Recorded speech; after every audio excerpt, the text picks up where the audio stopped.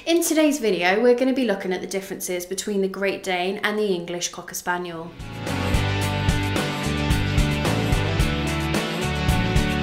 Welcome back to the Fenrir Great Dane Show. If this is your first time here, my name's Charlie and I'm a certified canine leader here at FenrirCanineLeaders.com.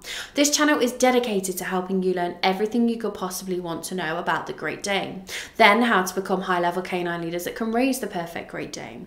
So if you're a lifelong lover, thinking about getting one or just started your journey with your new Great Dane, then this is the channel for you. So make sure you hit that subscribe button and turn on the notification bell so you never miss a future Great Dane video. So then, let's get into today's video where we'll be exploring all the differences between the Great Dane and the English Cocker Spaniel. Let's start by looking into their history. Let's begin with the Great Dane. There are records of drawings that bear a resemblance to those dogs dating back to Egyptian times around 3000 BC. It's thought that the breed was taken across the globe by the Assyrians, who used the dog in trade deals with the Greeks and Romans. The Greeks and Romans then bred these dogs with others like the ancestral Mastiff and the Irish Wolfhound, but it was the Germans that refined the breed into the elegant, well-balanced dog we know today. Throughout the late 1800s, the aggression was bred out of the former hunting dogs, giving way to a gentle giant that's still loved today. Now, the Spaniel's one of the oldest classifications of working dog, up there with pointers, setters and retrievers. So prior to the 1600s, all Spaniels were categorised together and were used for different tasks depending on their size. Larger ones used for hunting and springing game, and the smaller ones to flush. This created the Springer and Cocker divide. The dogs were used to push out prey out of hiding so the humans could effectively catch the prey. The 1800s saw yet another divide of toy and hunting dogs, and then hunting was further split into land and water. The English Cocker prevailed into the land category, excelling at the field of flushing. But still, the breed wasn't fully recognised until the 19th century, where the popularity grew with the people of Victorian England. And then in the early 20th century, American breeders took this little working dog and created a smaller companion animal, whereas here in England we kept them true to their hunting heritage. The England and American Cocker are recognised as separate breeds. The Great Dane is an unmistakable breed. They have a regal appearance, are dignified and strong. They're one of the tallest breeds, and males can get up to 32 inches at the shoulder and weigh up to 90 kilograms, females up to 28 inches and weigh up to 70 kilograms.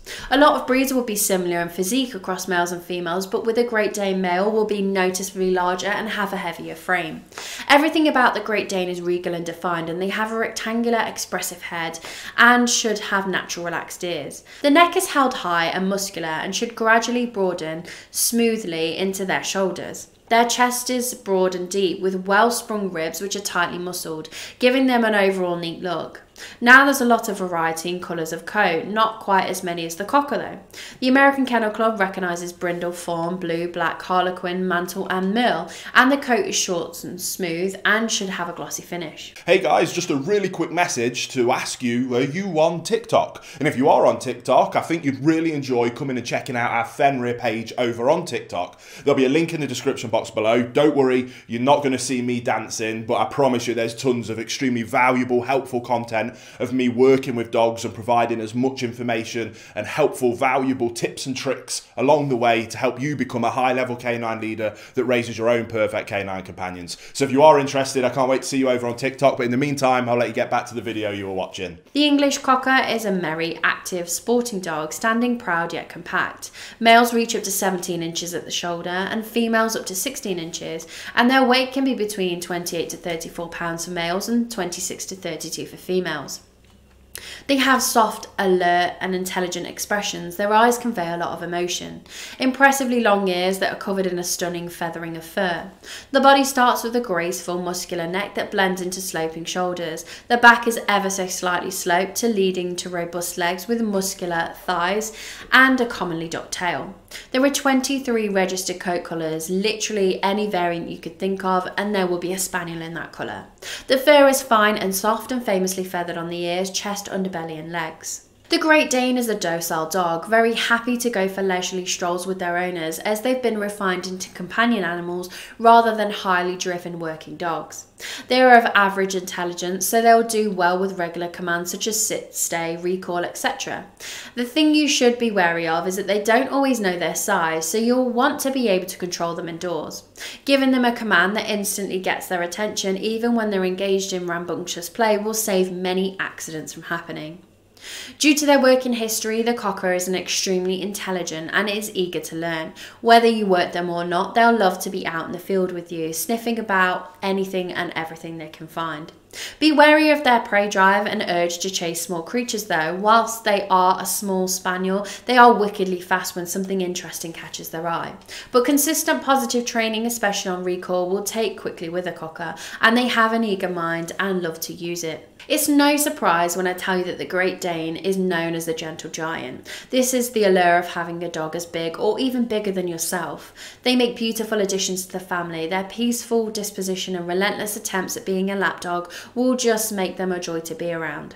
Who could have a bad day when your 60-kilogram Great Dane is desperate to share your spot on the sofa? They're very people orientated and will even go as far as to defending your home and family should they feel the need to. And that will be the few times they'll bark. They don't tend to bark for the sake of it, but you can expect them to be vocal with sassy backchat by grumbling, which will come from a good-natured place, I promise. A common word used to describe the English cocker is merry, and you'll only need to meet one to realise why. The way they hold themselves and interact with people and other dogs does have a certain merriness. Along with this affection and playful nature, they have that history of working, yes, but the smaller size made them popular companion animals too. Whilst they can be wary and reserved with strangers, they'll love nothing more than time and love from their owners. Do know that they are very good watchdogs and will use their voice to alert you of people approaching your house. Training may be able to keep the barking to a minimum, but that all depends on your lifestyle and if you like a warning before visitors arrive. Well, I hope you enjoyed today's video. If so, make sure you hit that like button and get involved down on the comment section below. And don't forget, if you are new here, to make sure you subscribe. We have 2 dedicated Great Dane videos coming here every single week. So I can't wait to talk to you again on the next episode of The Great Dane Show.